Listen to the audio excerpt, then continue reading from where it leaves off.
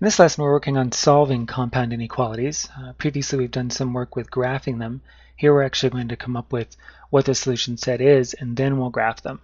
When you're solving compound inequalities, often you will be given information in the form that we're looking at here in this question up on top of the screen, where we actually have one big long inequality where we have one statement and then a greater than less than symbol, and another statement, and then another greater than less than symbol, and finally a third statement. And that's not at all uncommon when you're talking about looking at a compound inequality that needs to be solved. We're going to use this information from a question sent in by a young lady named Chandra, who says she thinks she's doing something wrong because her answer doesn't make any sense, and she wants to know what she's missing. And this is the compound inequality she was given.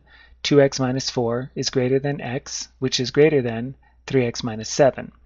Now, Chandra, the first thing to do when you have a long inequality like this is to split it into two parts. So what we're going to do is solve both 2x minus 4 is greater than x, and we're going to solve x is greater than 3x minus 7.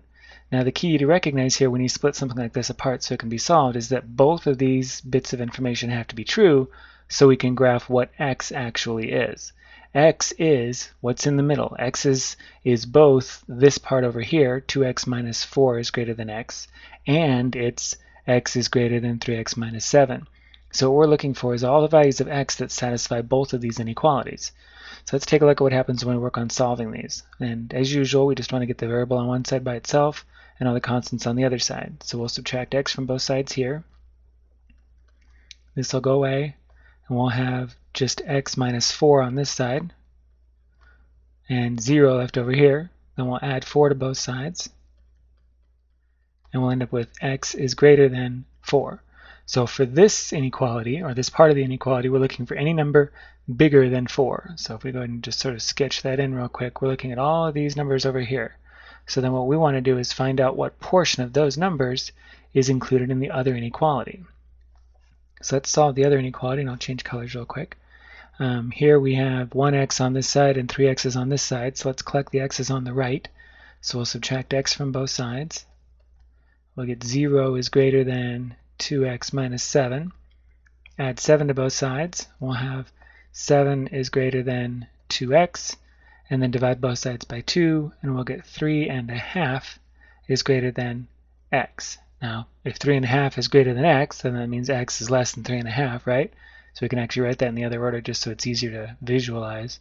X is less than 3.5. So this inequality is talking about numbers that start at 3.5 right here, although 3.5 is not included, and then it's shaded to the left. So our orange side, this part of our inequality, starts at 3.5 and goes this way, and our green side starts at 4 and goes this way. So what numbers are included in both of those? There aren't any. The only numbers in fact, there aren't any numbers between 3.5 and 4 at all, so there's this sort of gap between the two. Anything bigger than 3.5 and anything less than 4 is in neither one of them, let alone being in both. And since what we need to do is find all the values of x that are in both equations at the same time, the reason you probably came up with an answer that didn't make any sense was you came up with x is an empty set.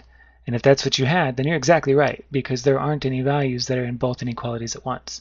So just remember as you're solving these that that's what you're looking for, is what values both inequalities have, where they sort of intersect. That's what you're looking for your values of x. And I would guess you probably did that one right, Chandra, so congratulations. There was a reason it didn't make any sense.